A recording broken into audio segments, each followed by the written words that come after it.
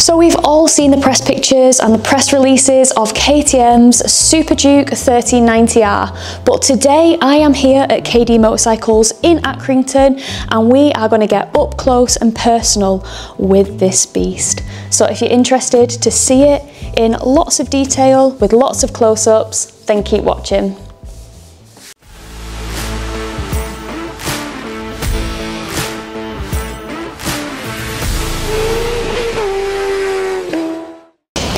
Before we get into the ins and outs of this bike, I have some amazing channel news.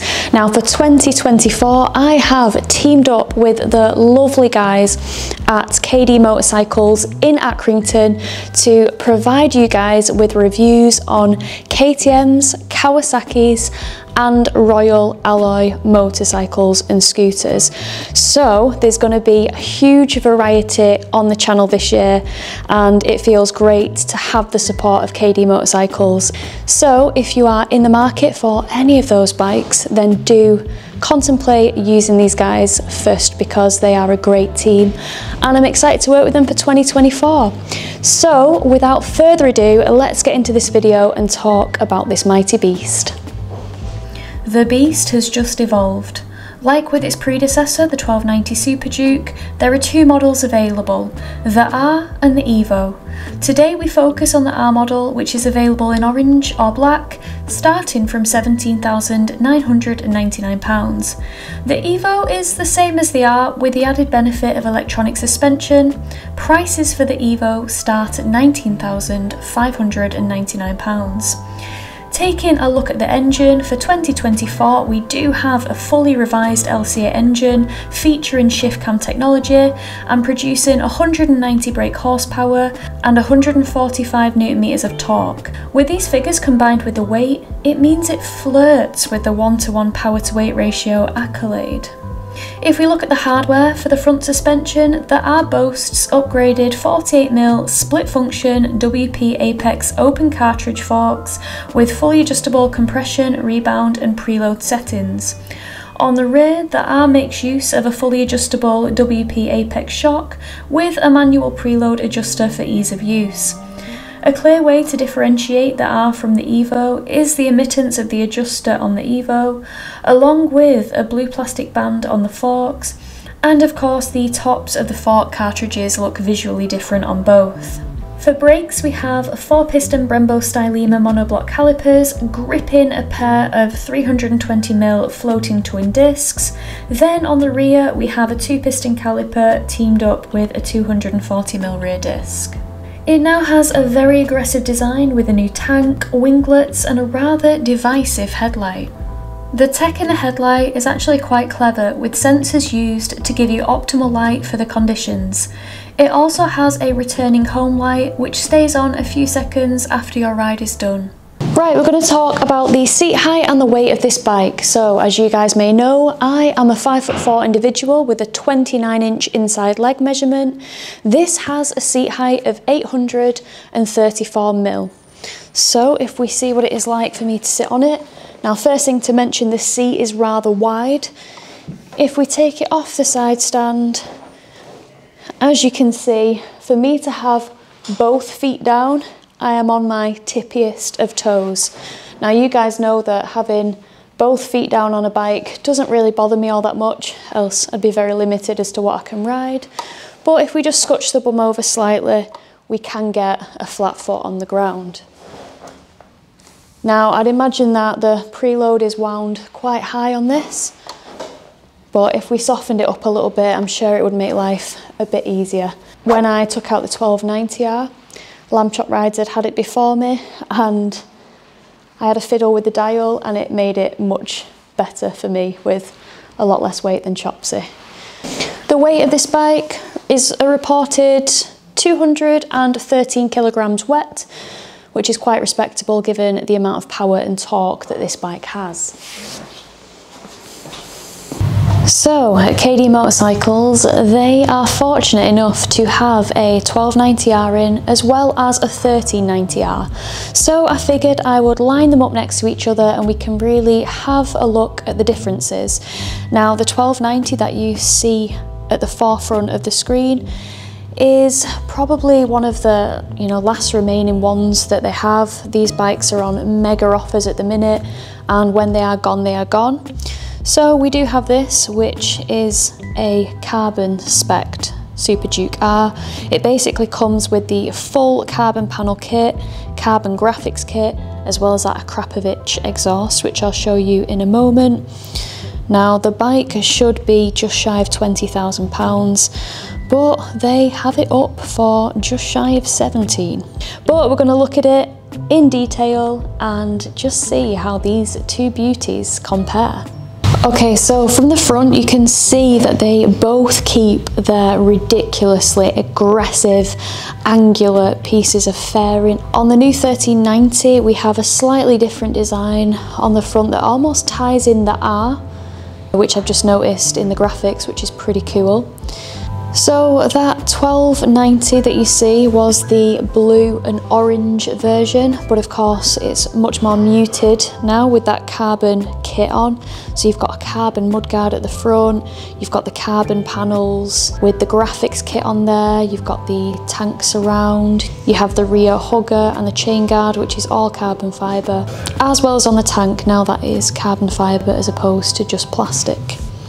So visually the engines look very, very similar. You can see that the engine casing though is a bit different on each one. The one on the 1390 now is black as opposed to like a pewtery grey, so I can imagine much easier for colour matching if you were to ever scratch it. On the 1390R you can see the winglets that are attached to the rad and the fairing. Very, very discreet because they are black. It's almost like an illusion that they're not there, which is a real nice detail. So straight away we can see that the headlight is extremely different. Please let me know which one you prefer in the comments below. I know everybody was shocked when the 990 Duke was released with that headlight, and this shares the same one, but honestly when you see it in person it is actually pretty spectacular. The 1390R to me just looks like it's got bigger shoulders. It just seems chunkier at the front, especially with those wings that come down. So to look at the tanks of the bike, they do look quite similar. However, the 1290R does have a 16-litre tank and the 1390R has a 17.5-litre tank. So somehow they've managed to fit more fuel in there at a larger capacity, which should be good when trying to get more miles out of the bike. Now it's a bit of a hooligan bike, so you're not going to get mega miles. They're claiming that you could get 180 miles, but let's be honest, with an excitable right wrist, I don't think that's an achievable figure. But yeah, the bars are supposedly lower on the 1390R, and KTM suggests that it is just uncompromisingly sporty.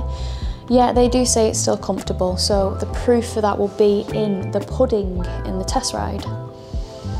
We've got different rubber for this year on the 1390R. We have the Michelin Power GPs, and if we look at the Superduke 1290R, we have the Bridgestone S22s on there. Again, it'll be interesting to see how the OEM rubber does perform on test rides because they look pretty aggressive. If we look at the front, you can see that the indicators have been raised higher on the 1390R, probably due to regulations with how far away they have to be from the headlight, which has been redesigned. The headlight saves 700 grams compared to the 1290, so there is quite a lot of weight saving to be had with the headlight. The indicators are also a bit more boxy on the 1390R. And then if we look at the rear of these bikes, we have a rear light on the 1290, but on the 1390, they've done away with that rear light and they have that rear light integrated within the indicators, very much like what you see on the 1290 Superduke RR, which KD Motorcycles actually has one in stock, and it's staring at me and I want to buy it, but I'm trying to behave. The dash visually is very similar on both bikes. We have a 5-inch colour TFT display. However, with the 1390, you do have improved graphics on there, and it's very much taken from the Super Adventure S. We do still have a keyless system on the 1390 that we had on the 1290. However, we do have an extra touch where you have to press a button on the keyless fob in order to switch it on basically. It's a bit of a theft deterrent, which I think is a pretty good idea. The switchgear is quite similar between the 1290 and the 1390. Another little bizarre thing that I noticed were the grips. On the 1390 they're actually quite slim, whereas one of the things that I noticed when riding the 1290 were that the grips were quite chunky. Whilst the 1290 and 1390 do share a lot of technology, we do have a few added extras with the 1390. For example, you can still get the tech pack for £850, which includes motor slip regulation, a quick shifter and auto blipper, adaptive brake lights, the track pack, and a new feature which is engine brake control. That gives you 5 levels of engine braking to tailor to how you like to ride. And then you can buy a track pack, which costs £450, which includes launch control, MTC, engine map selection, a new feature of telemetry. We have a lap timer, a track mode, performance mode, and a anti-wheelie mode. Although anti-wheelie is not a new concept on the Superduke, we can now tailor the degrees of wheelie with 5 stages, which just gives you added customization on top of what you had with the 1290. Well guys and girls, I hope you have enjoyed that in-depth look at KTM's 1390 Superduke R. It was awesome that we had a 1290R in the showroom as well for a little bit of comparison. Now, if you've enjoyed this vlog, please consider hitting the subscribe button. It always helps and I'm forever grateful. And until the next vlog, take care, ride safe, and I'll see you guys then. Bye!